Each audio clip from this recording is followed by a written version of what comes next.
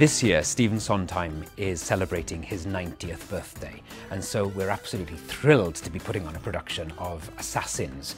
This is one of his most unusual works because it explores the lives and motivations of every single person who's tried, successfully or unsuccessfully, to assassinate a president of the United States. So as the Americans will be preparing to elect their next president, we will be putting on a Sondheim. It's in fact our first Sondheim since Gypsy, which was a huge hit in 2014, and it'll be directed by Polly Findlay, who's making her Chichester debut.